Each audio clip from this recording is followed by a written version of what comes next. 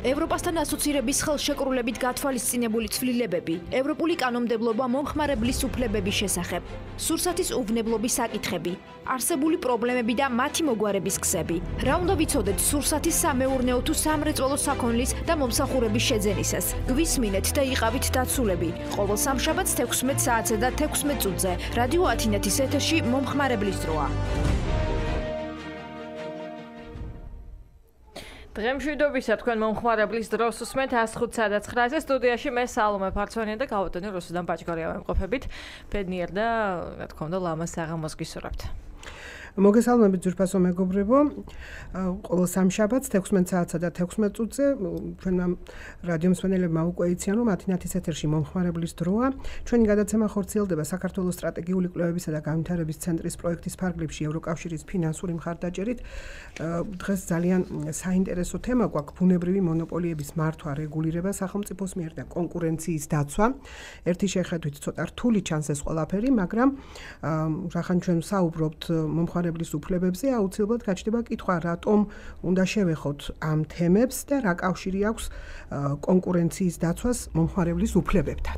გვისმინეთ ყურადღებით და მიიღეთ გადაცემის განმავლობაში, რა თქმა უნდა, ყოველ გადაცემაში ჩვენ ვათამაშებთ ძალიან კარგ პრიზებს და შესაბამისად ყოველ გადაცემის განმავლობაში თქვენ შეგიძლიათ დააგროვოთ ბონუს ქულა, რომლის საშუალებითაც გახდებით თვის აქტიური მსმენელი და დაჯილდოვდებით პრიზით. ჩვენ უკვე ორი გამარჯვებული ყავს, აი ბოლო გამარჯვებული სახში უკვე მიკროტალღური ღუმელით ხელდამშვენებული დაბრუნდა, რასაც ულოცავ კიდევ ერთხელ მას. მაშასე იყავით აქტიურები. გახდით თვის აქტიური მსმენელი და მიიღეთ პრიზი. გვისმინეთ ყურადღებით და უპასუხეთ გადაცემის მსვლელობისას დასმულ შეკითხვას.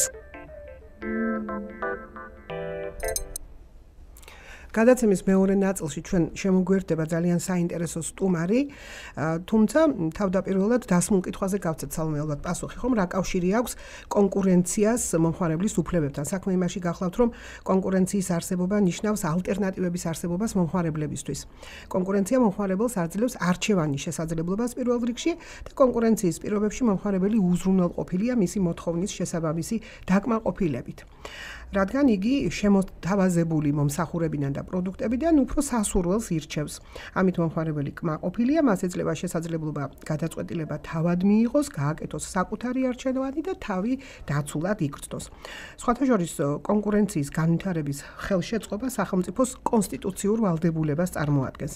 საქართველოს კონსტიტუციის 30-ე მუხლში პირდაპირ წერია, რომ სახელმწიფო ვალდებულია ხელი შეუწყოს თავისუფალი მეწარმეობისა და კონკურენციის განვითარებას. აკრძალულია მონოპოლიური საქმიანობა გარდა კანონით დაშვებული შემთხვევებისა. კონკურენციასთან დაკავშირებულ საკითხებს გარდა კონსტიტუციის ამ კონკრეტული მუხლისა საქართველოში არეგულირებს კანონი კონკურენციის შესახებ და ბევრი სხვა სამართლებრივი აქტი. კანონის განმარტებით მონოპოლიური საქმიანობა, რომელიც როგორც კონსტიტუციის მუხლიდან ჩანს, აკრძალულია საქართველოში, ეს არის საქმიანობა, რომელიც ეკონომიკურ აგენტს საშუალებას აძლევს არსებითი გავლენა მოახდინოს კონკურენტული საქონლის საბაზრო ფასზე და შეზღუდოს კონკურენცია ბაზარზე. ბუნებრივი მონოპოლია კანონისვე განმარტებით ეს არის სასაქონლო ბაზრის ისეთი მდგომარეობა, როდესაც ბაზარზე მოთხოვნილების დაკმაყოფილება, წარმოების ტექნოლოგიური თავისებურებებიდან გამომდინარე, უფრო ეფექტურია კონკურენციის არარსებობის პირობებში, ხოლო ბუნებრივი მონოპოლიის სუბიექტების მიერ წარმოებული საქონელი შეუძლებელია მოხმარებისას შეიცვალოს სხვა საქონლით, რის გამოც მოთხოვნილება ბუნებრივი მონოპოლიის პროდუქციაზე სხვა სახის საქონელზე მოთხოვნილებასთან შედარებით ნაკლებად არის დამოკიდებული ამ საქონლის ფასის ცვლილებაზე. მონოპოლიური ურთიერთობის შემთხვევაში არსებობს თეორიული შანსი იმისა, რომ მონოპოლისტი მისთვის არახელსაყრელ პირობებს შესთავაზებს მომხმარებელს. ამ დროს მომხმარებელი შესაძლებლობას მოკლებულია განაცხადოს უარი საჭირო მომსახურებაზე, რადგან ეს მას სასიცოცხლოდ ესაჭიროება. ამ შემთხვევაში დიდია იმის საშიშროება, რომ გაბატონებული მონოპოლიური მდგომარეობის მქონე სუბიექტმა მომხმარებელს შესთავაზოს აშკარად უსამართლო სახელშეკრულებო პირობები. მომხმარებელი კი არჩევანის უქონლობის გამო იძულებულია გახდეს მისი პარტნიორი. ცხადია, თავისუფალი კონკურენტული გარემო გავლენას ახდენს არა მარტო მომხმარებელზე, არამედ მეწარმე სუბიექტზეც იმ ადამიანებზე, იმ პირებზე, ვინც მომხმარებელს თავაზობს გარკვეულ პროდუქციას თუ მომსახურებას.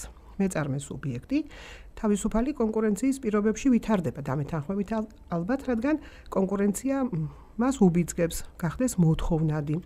მისი არსებობა დამოკიდებული ხდება მის მიერ წარმოებული პროდუქციის ან მიწოდებული მომსახურების ხარისხზე. ამიტომ მეწარმე სუბიექტი მუდმივად ცდილობს გააუმჯობესოს საქმიანობა, დანერგოს ინოვაციური მეთოდები, მუდმივად ადევნოს თვალყური მომხმარებლის მოთხოვნებს, ამავე დროს თავისუფალი კონკურენციის წყალობით, რაც მნიშვნელოვანია სამართლებრივი თვალსაზრისით, ხელოვნურად არ ხდება სუბიექტების ბაზრიდან განდევნა. ბუნებრივად წყდება საკითხი იმის თაობაზე, ვინ უნდა დარჩეს ბაზარზე. ის, ვინც ვერ უძლებს კონკურენციას, ეტაპობრივად ეთიშება ბაზარს.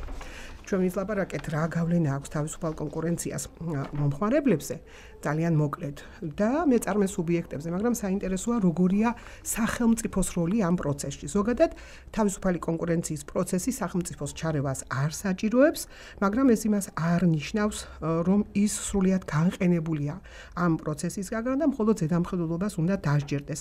სახელმწიფოს მოვალეობაა შექმნას ისეთი ნორმატიული გარემო, რომელიც წაახალისებს და ბაზრიდან არ განდევნის სიცოცხლის უნარიან სუბიექტებს, იზრუნებს მათი გაჯანსაღებისთვის. კონკურენციის სახელმწიფო პოლიტიკას საქართველოში ახორციელებს კონკურენციის სააგენტო. სააგენტოს ძირითადი ამოცანაა კონკურენციის პოლიტიკის განხორციელება, კონკურენციის განვითარების ხელშემწყობი პირობების შექმნა საქართველოში და დაცვა და ამ მიზნით ყველა ტიპის კონკურენციულ შეთანხმებებისა და ქმედებების დაუშვებლობა, გამოვლენა და აღკვეთა. სააგენტო ამოქმედდა 2014 წლის 1 ოქტომბრიდან. ძალიან საინტერესო. მე მგონი წინ უკვე გველოდება ვიქტორინის შეკითხვა, შესაბამისად ორმაგი ყურადღებით გვისმინეთ. გახდით თვის აქტიური მსმენელი და მიიღეთ პრიზი. და ვიქტორინის შეკითხვასაც გააჟღერებს ხალხოთენოსიკა. შეკითხვაზე პასუხმა, რა თქმა უნდა, გაიჟღერა ჩვენს ეთერში უკვე შეკითხვა ასეთია. რომელი სახელმწიფო ორგანო ახორციელებს საქართველოში კონკურენციის სახელმწიფო პოლიტიკას? ველოდებით თქვენ სწორ პასუხებს Facebook გვერდზე რადიო ათინათი, ასევე ვებმისამართზე რადიო ათინათი გვისმინეთ დარეკეთ სტუდიაში 25-109-22-109. ველოდებით სწორ პასუხს შეკითხვაზე, რომელი სახელმწიფო ორგანო ახორციელებს საქართველოში კონკურენციის სახელმწიფო პოლიტიკას და მე მგონი გვყავს კიდევაც უკვე მსმენელი, რომელსაც მე გავცემ პასუხს, თქვენ კი რეკლამას მოისმენთ. თქვენ მომხმარებლის დროს უსმენთ, შესაბამისად ჩვენს გადაცემაში ტრადიციულად გაჟღერდა უკვე შეკითხვა და პასუხებს ველოდებით სტუდიის ნომრებზე, აი ოდნავ თუ მადროებთ, აუცილებლად გიპასუხებთ, რომელი სახელმწიფო ორგანო ახორციელებს საქართველოში კონკურენციის სახელმწიფო პოლიტიკას. პასუხები უკვე მივიღეთ რამდენიმე, მინდა გითხრათ, ხან პარლამენტია, ხან ეკონომიკის სამინისტროა, ხან რა ვიცი კიდევ თქვენ განვითარების სამინისტრო. ყოველ შემთხვევაში არცერთი პასუხი ჯერჯერობით არ არის სწორი, მე უპასუხებს ზას თქვენ კი წარადგენს უკვე ჩვენი გადაცემის სტუმარს. ჩვენი გადაცემის სტუმარი გახლავთ კონკურენციის სააგენტოს კონკურენციის დეპარტამენტის უფროსი ბატონი სლავა ფეტელავა. სანამ ბატონი სლავა ფეტელავას და სალომეს საუბარს მოგასმენიებთ, მოგახსენებთ, რომ სხვა საკითხებთან ერთად სააგენტო უფლებამოსილია მოკვლევის მიზნით სასამართლოს თანხმობის საფუძველზე ადგილზე შეამოწმოს საქმეში ჩართული ეკონომიკური აგენტი. მიმართოს სასამართლოს დასაბუთებული შუამდგომლობით ეკონომიკური აგენტის გარკვეული ქმედების დროებით შეჩერების თაობაზე. და ვეცდები, რომ მსმენელი გავიყვანო ხაზზე, როგორ გესმით ჩემი ხმა? კარგადასვით. მოგესალმებით, გაგვეცანით. ნოე ჭანტურია. ნოე ჭანტურია, ნოე სად გვისმენთ? ხობის რაიონიდან გისმენთ. ძალიან დიდი მადლობა თქვენ ჩვენი აქტიური მსმენელი ხართ, მე მახსოვხართ ყოველ შემთხვევაში და რა არის სწორი პასუხი გავაჟღეროთ? კონკურენციის ეროვნული სააგენტო. მადლობა რომ გვისმენთ, თქვენ გაქვთ ერთი ქულა და გაქვთ ძალიან დიდი შანსი რომ გახდეთ თვის რჩეული, თვის აქტიური მსმენელი და მოიგოთ ძალიან მაგარი პრიზი. მე წარმატებებს გისურვებთ და დაგემშვიდობებით ნე. ახლა გვაქვს სწორი პასუხი, ვულოცავ ნოეს და კარგია რომ გვისმენენ. რა თქმა უნდა, ჩვენი მსმენელები გავაგზავნოთ ამჯერად უკვე სტუმარს წარვადგენ, ალბათ, როგორც ქაუთონოვსკომ თქვა, ეს არის ბატონი სლავა ფეტელავა, კონკურენციის სააგენტოს კონკურენციის დეპარტამენტის უფროსი, ასეთი გახლავთ. ჩვენი დღევანდელი სტუმარი და მას მე დავსვი შემდეგი შეკითხვები, სამწუხაროდ ვერ გვერდება პირდაპირ ეთერში, თუმცა ძალიან მოკლე ჩანაწერს შემოგთავაზებ თუ რა პასუხები გამცა მას შემდეგ შეკითხვებზე. ეს არის სააგენტოს საქმიანობის შესახებ მოკლე ინფორმაცია, ვისთვის არის ზოგადად სასარგებლო კონკურენციის არსებობა, რა კავშირი შეიძლება კონდეს მას უშუალოდ ჩვენი გადაცემის თემასთან, მომხმარებლის უფლებებთან, ასევე ბოლო პერიოდში განხორციელებული მონიტორინგის მაგალითებს მოგვიყვანს სავარაუდოდ და რა შემთხვევაში იწყებს ზოგადად სააგენტოში მოკვლევას სავარაუდოდ არღოვის ფაქტის შესასწავლად და როგორ მიმდინარეობს მონიტორინგის პროცესი კონკურენციის სააგენტოში და რა ძირითად ვალდებულებებს გულისხმობს ევროპასთან ასოცირების ხელშეკრულების ფარგლებში უკვე ხსენებული სააგენტო, თუნდაც 2016 წლის მაგალითზე მოვისმინოთ ჩანაწერი უკვე ერთად. კონკურენციის სააგენტო შეიქმნა 2014 წლის 14 აპრილიდან, ანუ კონკურენციის სახებ საქართველოს 2014 წლის 21 მარტის კანონის საფუძველზე. და კანონქვემდებარე აქტების მიღების შემდეგ, ანუ რეალურად მან 1 ოქტომბრიდან 2014 წლის დაიწყო მუშაობა და მოხდა საქმიანობა კონკურენციის კანონმდებლობის აღსრულების კუთხით. მისი ძირითადი მიზანია და ზოგადად კონკურენციის კანონის სააგენტოს უპირატესი ამოცანა ეს არის, რომ ხელი შეუწყოს თავისუფალ ვაჭრობას და კონკურენციის, ესე იგი დაცვას, ესე იგი მოახდინოს ბაზარზე თავისუფალი დაშვების საკანონმდებლო პირობების უზრუნველყოფა, ეკონომიკურ აგენტებს შორის კონკურენციის არამანძონელი შეზღუდვის დაუშვებობა, ესე იგი ასევე თანასწორუფლებიანი პრინციპების დაცვა მოახდინოს ეკონომიკური აგენტების საქმიანობაში და დომინირებული მდგომარეობის, ესე იგი შეთანხმებული ქმედებების, ესე იგი აღკვეთა გამოიწვიოს, ესე იგი შესაბამის ბაზარზე თუ დომინირებული მდგომარეობის ბოროტად გამოყენებას ახადგილებს და აღკვეთოს, ასევე უნდა ესე იგი კონკურენციის შემსწავლელი ქმედებები, ანუ შეთანხმებული ქმედებები, რომელიც ფასების ფიქსაციას, ტერიტორიების განაწილებას, თქვათ, ესე იგი ეკონომიკურ აგენტებს შორის რითაც საბოლოო შეიძლება მოხმარებელი დაზარალდეს, აი ეს ქმედებების გამოვლენის შემთხვევაში უნდა აღკვეთოს ის და ხელი შეუწყოს ბაზარზე კონკურენციის დაცვას. ასევე ხელისუფლების ორგანოების მხრიდან კონკურენციის შემსწავლელი გადაწყვეტილებების შემთხვევაში მიიღოს ესე გამოსცეს შესაბამისი რეკომენდაციები, ესე იგი მიიღოს ესეთი რეკომენდაციები, რომელიც არის განსახილველად სავალდებულო და ხელისუფლების ორგანოებს სთხოვოს, ესე იგი კონკურენციის დაცვის პრინციპები, ესე კონკურენციის პრინციპების დაცვა. მთლიანობაში ზოგადად შემიძლია გითხრათ, რომ კონკურენციის ესე იგი პრინციპების დაცვა ეს კონკურენციის საქართველოს კანონისა და კონკრეტული აქტების საფუძველზე ხორციელდება, 7 ნორმატიული აქტია მიღებული, 2 მთავრობის დადგენილება და 5 სააგენტოს თავმჯდომარის ბრძანება და კონკურენციის სააგენტო ამ ნორმატიული აქტების საფუძველზე ახორციელებს მასზე დელეგირებული ფუნქციების აღსრულებას. კონკურენციიდან სარგებლობს ღებულობს უშუალოდ ეკონომიკური პირველში ეკონომიკური აგენტები, ვიდრე თუ კონკრეტულ ინდუსტრიის სამართლიანი კონკურენციის პრინციპები იქნება დაცული, ამით ესე იგი მოგებული რჩება ბაზარზე მოქმედი ყველა ეკონომიკური აგენტი. რამე თუ მათ ჯანსაღი კონკურენციის პირობებში ეძლევა შესაძლებლობა ბაზრის უფრო ძლიერი სუბიექტების ესე იგი ნეგატიური ზეგამოქმედებისგან იყვნენ დაცულები.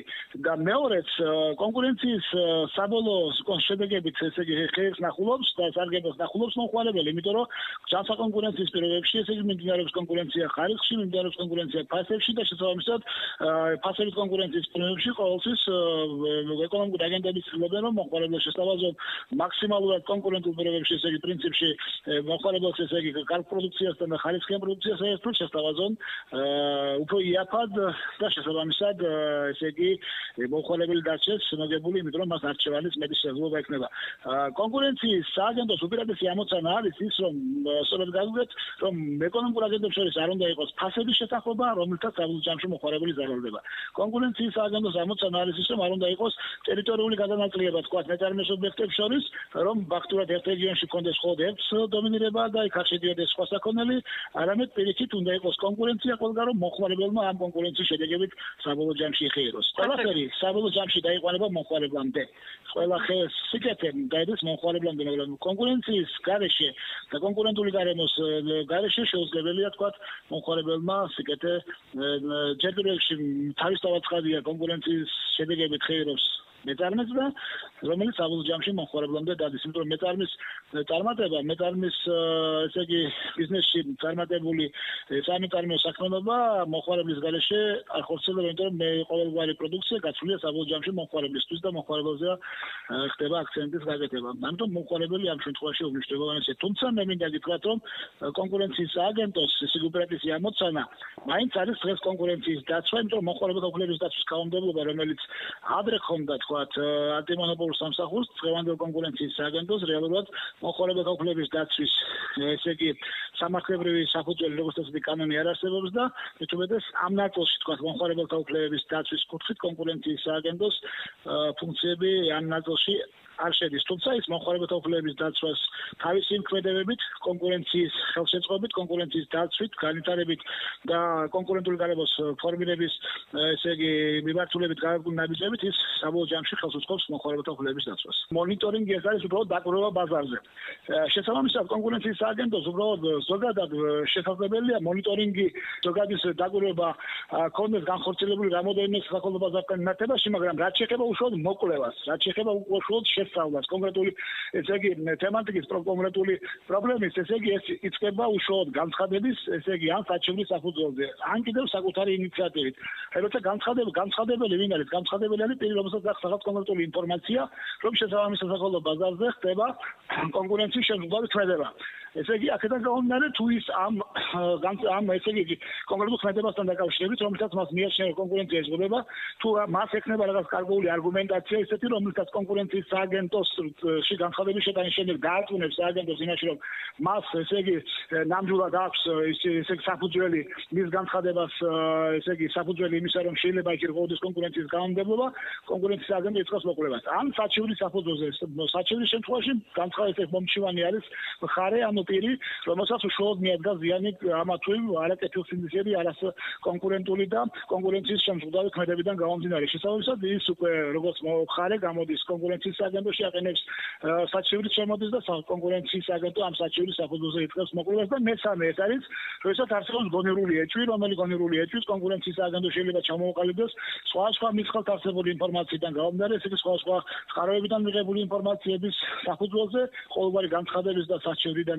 გარეშე და თუ კონკურენციის სააგენტოს აქვს არგუმენტირებული, ესე იგი, საფუძველი გონივრული ეჭვისა იმასთან დაკავშირებით, რომ შესაძლებელია აქ მე არ ვამბობ მტკიცებულებების შემთხვევაში ეს უკვე გონივრული ეჭვზე მეტია, საუბარი აქვს რომ რაღაც გარკვეული, ესე იგი, გარკვეულთან მიმართულებით თუ კონკურენციის სააგენტოს გაუჩნდება გარკვეული საფუძვლიანი ეჭვი და ეს იქნება გამყარებული გარკვეული, ესე იგი, არგუმენტაციებით, მას შეუძლია საკუთარი ინიციატივით დაიწყოს საქმის მოკვლევა და კონკურენციის სააგენტოს ამ ხნის განმავლობაში 2014 წლის 1 ოქტომბრიდან როდესაც გამოქვეყნებარი აქტები იქნა სრული სახით მიღებული და სააგენტომ დაიწყო აქტიურად, ესე იგი, სრული კონკურენციის გამომდებობის აღსრულების პროცესი რეალურად დაიწყო 1 ოქტომბრიდან, ანუ 14 აპრილიდან 1 ოქტომბრამდე ის განშემოქმედებით საქმიანობას ეწეოდა ქმედებარი აქტების მიღების კუთხით იყო დაკავებული და უკვე 1 ოქტომბრიდან მან რამოდენიმე საქმესთან დაკავშირებით საკუთარი ინიციატივითაც დაიწყო მოკვლევა, თუმცა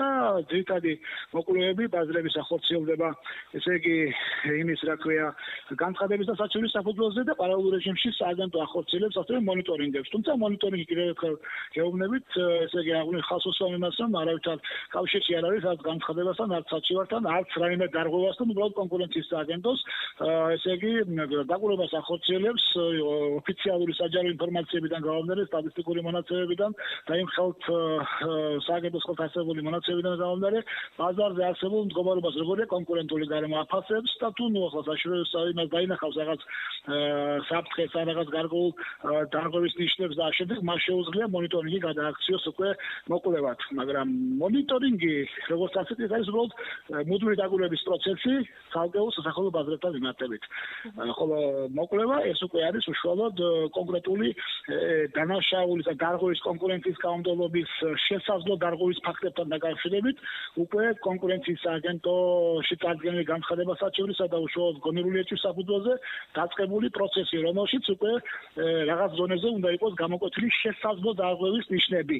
სხვანაირად მოკვლევა არ დაიწყება. მონიტორინგს ნამდვილად არ ჭირდება არანაირი ეჭვი და არანაირი მონიტორინგი არის კიდევ ერთხელ ხალხს უსვამ ზოგადი სურათის და კონკრეტული გარემოს შეფასების კუთხით მიმდინარე პროცესები. თუმცა გეუბნებით რომ ერთიც, მეორეც, ესე იგი, როგორც მონიტორინგი ასევე მოკვლევა კონკურენციის სააგენტოს საქმიანობის ერთ-ერთი შემადგენელი და აუცილებელი ის არის, რომ მან სრულყოფილად აღასრულოს მასზე დაკისრებული დელეგირებული უფლებები კანონმდებლობით განსაზღვრულ ჩარჩოებში. კონკურენციის თემატიკა ევროპასთან ასოცირების ხელშეკრულების ერთ-ერთი მნიშვნელოვანი შემადგენელი ნაწილია. კონკურენცია არის ამ ხელშეკრულების ერთ-ერთი თავი, ფაქტურად, სადაც ჩამოყალიბებულია ძირითადი პრინციპები, ძირითადი მოთხოვნები, რომელიც კონკურენციის, ესე იგი, კონკურენციის ნაწილში ქართულმა მხარემ უნდა გასულოს და ძირითადი მოთხოვნა ის იყო, რომ ფაქტურად კონკურენციის სააგენტოს თავდაპირველი მოთხოვნა იყო ის, რომ კონკურენციის ნაწილში საქართველოს ქონოდა სრულყოფილი ჩარჩო კანონი, რომელიც მიღებულია, შესაბამისად დამოუკიდებელი, ესე იგი, ორგანო ყოლოდა და შესაბამისად, ესე იგი, დაწყებული იყო ამ ორგანოს მხრიდან ეფექტური ფუნქციონირება. ეს ყველაფერი გაწერილია, ესე იგი, კონკურენციის ჩარჩო ხელშეკრულებაში, ამ ესე იგი, ევროკავშირის ასოცირების ხელშეკრულებაში და ასევე არის რაღაც გარკვეული ვალდებულებები საჯარო სუბსიდიების სფეროში, თქვა წელიწადში ერთხელ, თქვა ანგარიშების წარდგენის კუთხით. მე მინდა გითხრათ, რომ კონკურენციის სააგენტოს კონკურენციის ნაწილში საერთო ესე იგი ევროკავშირის აღებული ვალდებულებების ის ძირითადი ნაწილი, რომელიც 2015 წლისთვის იყო შესაძლებელი კონკურენციის სააგენტოს მხრიდან ზოგადად ქვეყნის მიერ ესე იგი შესრულებულია.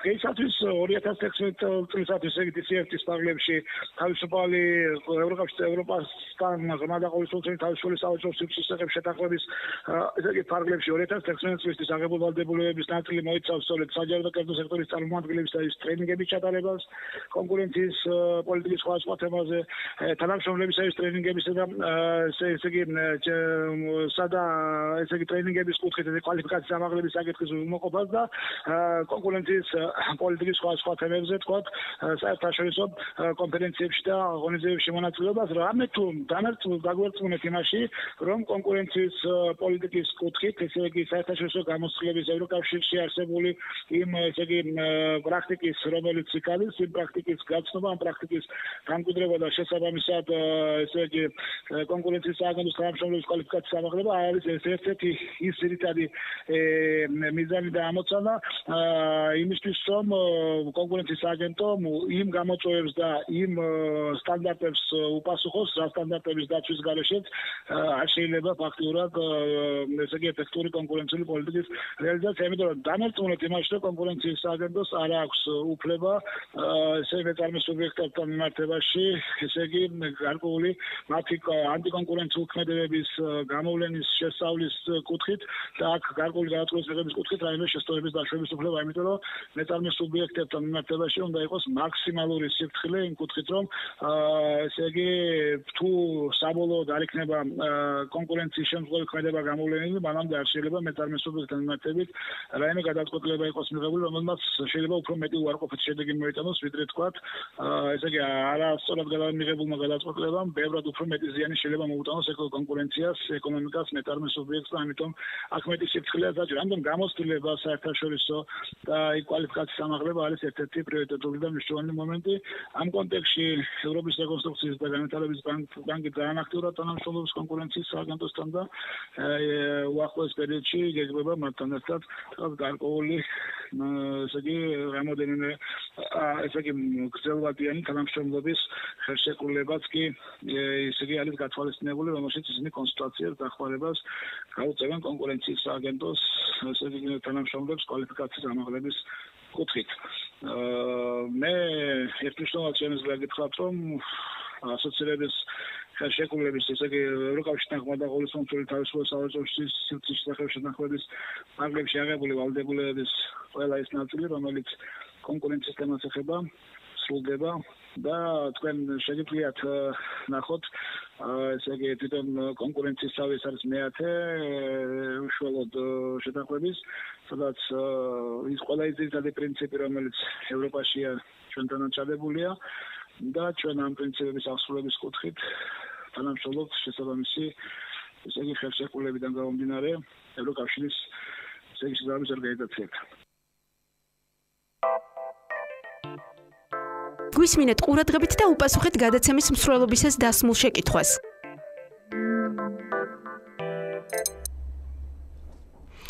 ეს იყო ბატონი სლავა ფეტელავა, კონკურენციის სააგენტოს კონკურენციის დეპარტამენტის უფროსი, რომელმაც სააგენტოს საქმიანობის შესახებ ცლად ისაუბრა. მე უბრალოდ პატარა მაგალითს მოგიყვანთ იმასთან დაკავშირებით, რომ უკეთ გავიგოთ რა ტიპის საქმიანობებს აწარმოებს სააგენტო. 2014 წლის 12 ნოემბერს კონკურენციის სააგენტომ საკუთარი ინიციატივით დაიწყო ნავთობპროდუქტების, ბენზინი, დიზელი, ნავთის სასაქონლო ბაზრის მოკვლევა. მოკვლევის შედეგად გამოვლინდა კონკურენციის შესახებ საქართველოს კანონის შესაბამისი მუხლების დარღვევის ფაქტი, რაზეც შესაბამის ეკონომიკურ აგენტებს ლუკოილ ჯორჯიას, ვისოლ პეტროლიუმ ჯორჯიას, რომპეტროლ საქართველოს, სოკარ ჯორჯია პეტროლიუმს, სამპეტროლიუმ ჯორჯიას, შეპესე ბინული ერთს, შეპესე ETI-ს და შეპესე L Oils დაეკისრათ ჯარიმა ჯამში 55 მილიონამდე ლარის ოდენობით. ეს მე მგონი ერთი ტიპის ასე რომ ვთქვათ ორგანიზაციები. დიახ, ნავთობპროდუქტების სფეროში მოქმედი ორგანიზაციები კონკურენციის საქმე იმაში გახლავთ, რომ კონკურენციის შესახებ საქართველოს კანონი ეკონომიკურ აგენტებს, რომლებსაც წარმოადგენდნენ ესენი ამ შემთხვევაში, აგენტებს შორის კონკურენციის შეზღუდვის მიზნით სარეალიზაციო ფასების შესახებ შეთანხმება არის აკრძალული, რასაც ადგილი ჰქონდა აღნიშნულ შემთხვევაში და სწორედ ამან გამოიწვია მათი დაჯარიმება და კიდევ ერთი საინტერესო შემთხვევა, უამრავი შემთხვევებია მიმოხილული სააგენტოს გვერდზე, კიდევ ერთს მინდა უბრალოდ ყურადღება დაუთმო, ეს არის 2015 წლის მარტის, ასე ვთქვათ, საქმე, როდესაც წარმოდგენილი განცხადების შესაბამისად შეპესე ინტერტექნიკსმა მიუთითა, რომ კონკურენციის შესახებ საქართველოს კანონის სავარაუდო დარღვევას ჰქონდა ადგილი, კერძოდ განცხადeblis ინფორმაციით ხაშურის, აბაშის და ასპინძის მუნიციპალიტეტების გამგეობების მიერ 2015 წლის თებერვლის თვეში გამოცხადებული ტენდერი ითვალისწინებდა მიწის სათხრელი და სახაპავი მანქანების შეძენას. აღნიშნული ტენდერების პირობების თანახმად ტექნიკის მწარმოებელი ასევე უნდა ყოფილიყო ტექნიკის ძრავისა და გადაცემათა კოლოფის მწარმოებელიც. გამოცხადeblis აზრით აღნიშნული პირობა არაკონკურენტულ გარემოს უქმნიდან ტენდერში მონაწილე სხვა ეკონომიკურ აგენტებს. სააგენტომ მიიჩნია, რომ განხილულ ტენდერში შემსყიდველი ორგანიზაციების, კერძოდ აბაშის, ასპინძის და ხაშურის მუნიციპალიტეტების გამგეობის მხრიდან ადგილი ჰქონდა კონკურენციის შესახებ საქართველოს კანონის დარღვევას. აბაშის, ასპინძის და ხაშურის მუნიციპალიტეტების გამგეობებს დაევალათ მიწის სათხრელი და სახაპავი მანქანების, ასევე სხვა მსგავსი ტექნიკის სახელმწიფო შესყიდვის დროს კონკურენციის კანონმდებლობის მოთხოვნათა დაცვა და შესაბამისი ინფორმაციის სააგენტოსთვის მიწოდება. აი ესეთი საინტერესო მაგალითები არის კონკურენციის სააგენტოს პრაქტიკის მაგალითზე. კი ბატონო, სასარგებლო რჩევა გველოდება წინ და ჩვენი გადაცემის რო რაოდენს ამ ხალხს არ უნდა იყოს. მიიწურა გვისმინეთ ყურადღებით. სასარგებლო რჩევა. ყველა ვინც თulis რომ არა სამართლიანი კონკურენციის შედეგებით ზიანი მიადგა, შეუძლია მიმართოს კონკურენციის სააგენტოს განცხადებით ან საჩივრით მისამართზე თბილისი, ინგოროყვას ქუჩა ნომერი 7, ტელეფონი 2-990-900, ან თქვენ შეგიძლიათ ეწვიოთ კონკურენციის სააგენტოს ვებ გვერდს და იქ ელექტრონული ფორმით შეავსოთ განცხადება ან საჩივარი. ეს ეხება ყველა იმ ეკონომიკურ აგენტს თუ მომხმარებელს, ვინც თulis რომ არა სამართლიანი კონკურენციის შედეგად ზიანი ადგება მის ინტერესებს. თქვენ უსმენთ გადაცემას მომხმარებლის სტუდიაში მე სალომე ფარცვანია და რუსუდან პაჭკორია ვმუშაობდით და დაგემშვიდობებით უკვე მომდევნო სამშაბათამდე ძალიან საინტერესო თემა გველოდება მომდევნო გადაცემაში იყავით ჩვენთან უპასუხეთ ვიქტორინაში გაჟღერებულ შეკითხვას მიიღეთ პრიზები და მიიღეთ მეტი ინფორმაცია თქვენი უფლებების შესახებ.